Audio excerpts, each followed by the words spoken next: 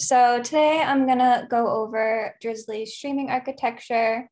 There's a lot of tools listed here, so hopefully we can learn something new. So I'm gonna go quickly over analytics at Drizly, touch on our batch infrastructure since that affected a lot of our decisions around our streaming infrastructure.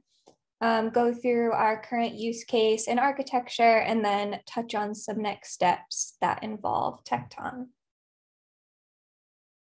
So jumping into analytics at Drizly, this is what our analytics org chart looks like. So under analytics, we have data infra, business intelligence, marketing analytics, and data science.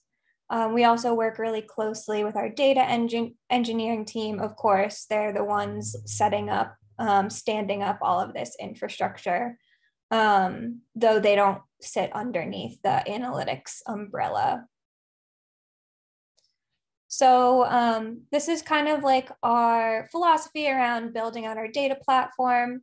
I work really closely with our data engineering team to build out this data platform that anyone who wants to use data at Drizly can access data from. So this includes our data pipelines, our BI tools, our batch infrastructure, data science and machine learning, as well as our real-time infrastructure that I'll touch on today.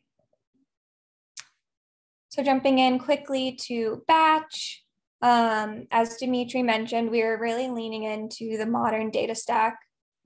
We've been building this out for the past 2 years. So we're on Snowflake for our data warehouse, and we use dbt to manage all of our data transformations in Snowflake. All right, so getting into the good stuff with real-time infrastructure. So first, I want to touch on why we're doing this, why we need real-time in the first place. So I'm going to start off with an example. So say you're hanging out with some friends, you're having some drinks, but you're running low, you need to stock up. So you open the Drizly app, you add some White Claw to your cart because that's everybody's favorite summer drink. And then you get distracted by one of your friends and you forget to check out. So some time goes by and Drizly reminds you, hey, you have something in your cart, don't forget to check out. So we currently have this process in place, but it's on a 24-hour cadence.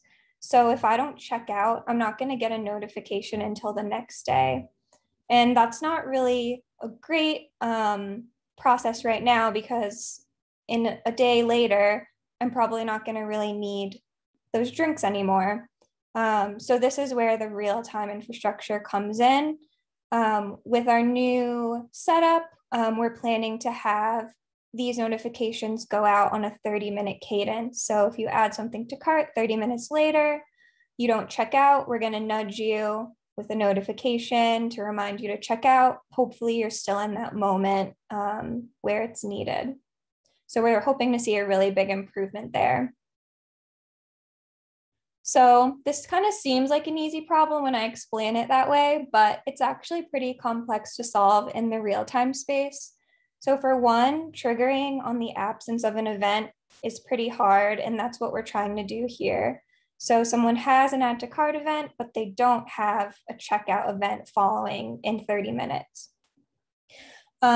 Originally, we were looking to solve this with KSQL since we're using Confluent Cloud, but unfortunately, we couldn't really solve this problem with KSQL alone just due to limitations on joins and things like that were possible with KSQL.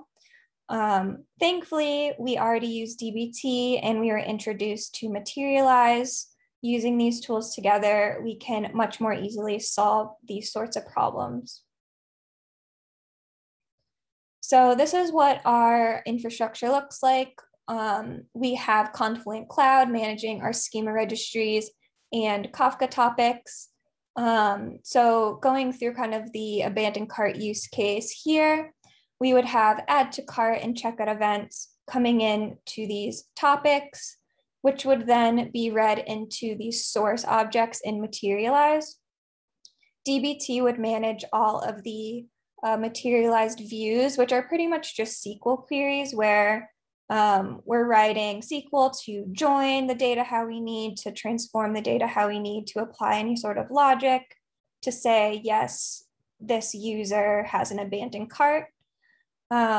Once we have that, we can send data out of Materialize using a sync object, which writes back to another topic, which then can be read by any sort of outbound service, in this case, sending notifications to the users who have that abandoned cart.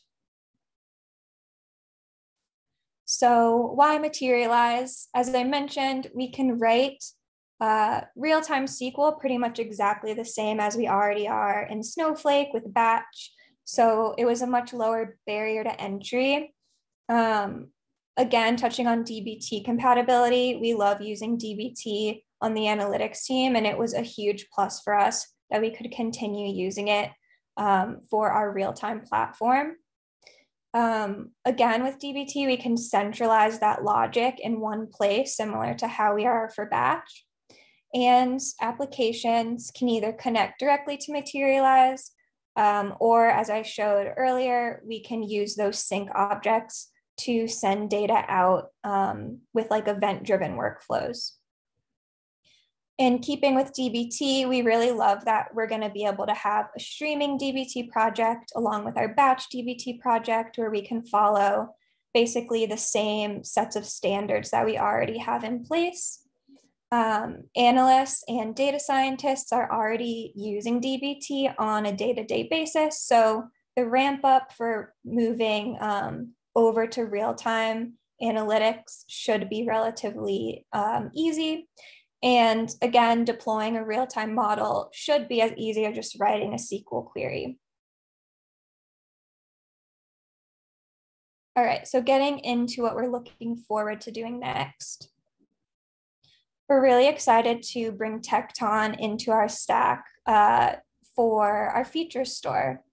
So with our real-time setup here, we can see that we can not only bring data in to Tecton from Snowflake, we can also start to utilize some real-time features with our Confluent Materialize DBT setup.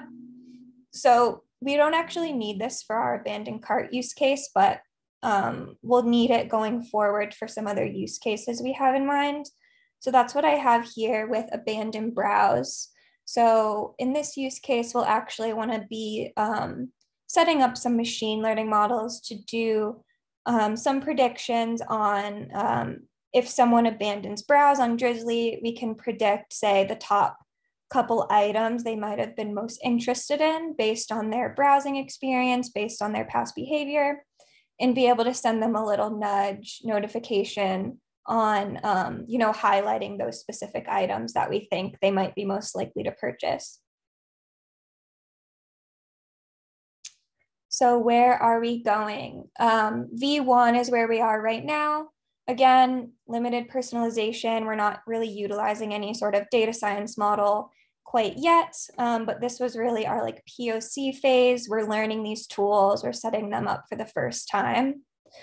V2 is kind of what I just touched on with abandoned browse. So starting to implement some more data science modeling in the mix, predicting, as I mentioned, like say the top 3 items someone might have been interested in based on their session and past purchases.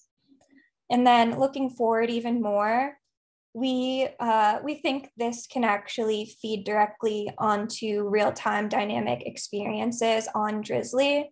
So, say someone is browsing on Drizly, they're looking at wine pretty heavily for the first time. Maybe we can trigger some sort of quiz and get their wine preferences and then return some recommendations to help them along with their purchase. So that was really quick, but that is all I have.